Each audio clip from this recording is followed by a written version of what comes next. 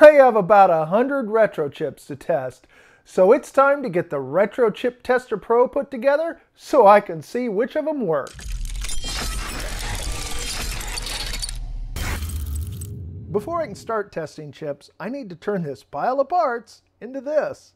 I've been putting off putting this thing together for about a year now, and I can't count how many times I've said in videos, I need to get to that. This week I finally got in the last part I needed to build a Retro Chip Tester Pro. I've been collecting parts for this thing for months. So it's time to get to it. I just saw a video by Noel's Retro Lab that was really great. It inspired me just to get going and make it happen. So, the Retro Chip Tester Pro and parts. So, here is the board. And right now it's in a 3D printed little deal I did off a Thingiverse. So the way I like to do something like this is as I go, if I finish a step, I'll mark it out in green. If I have to skip a step because I'm missing a part or something, I'll mark that in orange so I can find it again later easily. So one thing I like to do on my resistors is I like them to be nice and neat and uniform. So I don't usually just bend them with my fingers. I'll bend them with a pair of pliers. So now I got this nice neat row of resistors, but the problem is if I turn them upside down, even with these bent back, inevitably one or two of them will move out of position. So to prevent that, I'm just going to put a little strip of tape along there. And normally I use blue painter's tape, but this electrical tape is like 20 years old and it's getting old and not working very well. So it's going to get used for this. Soldering joint number 1.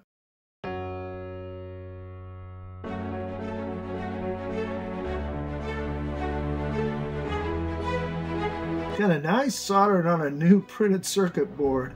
A lot easier than something that's old and oxidized. The journey of 1,000 solder joints starts with a few dozen. Hey, if you were looking for wisdom, maybe you've come to the wrong place.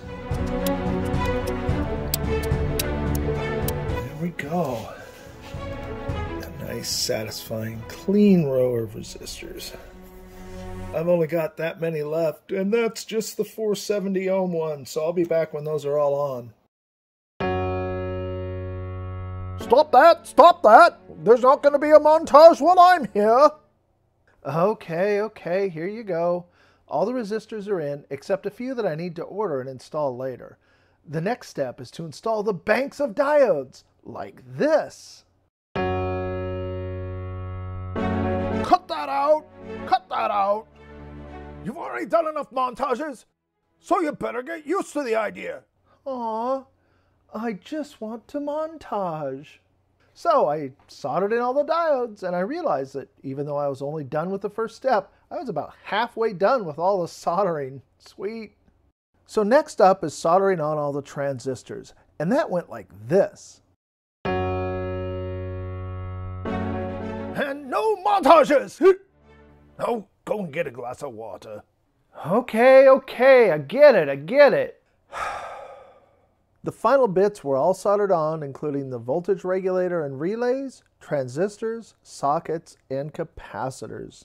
I also assembled the DC to DC power board and installed standoffs on it and the LCD display.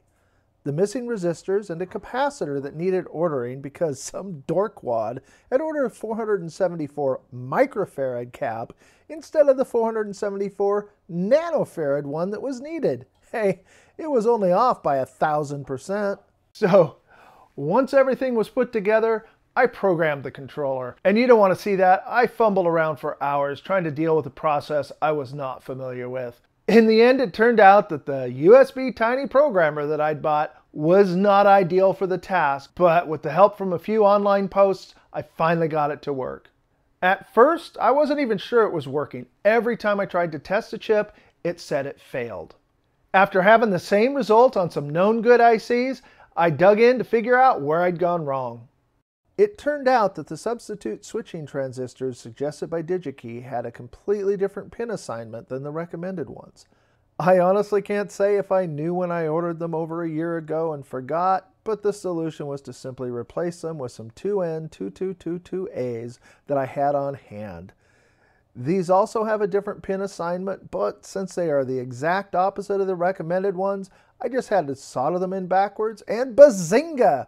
We're testing chips!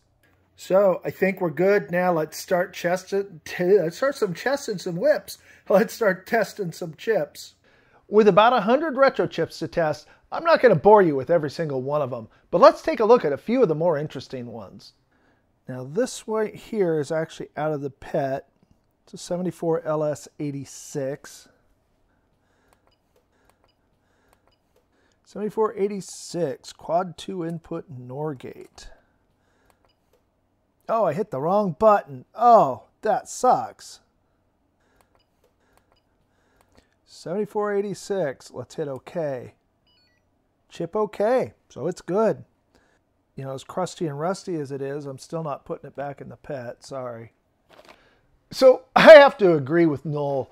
This thing really needs a rotary encoder. The push button system was probably fine when it first came out and had a limited number of ICs that it supported, but now it supports so many different chips that it can be really cumbersome to find the one you need to test. Still, it's an amazing device that I plan to use very frequently.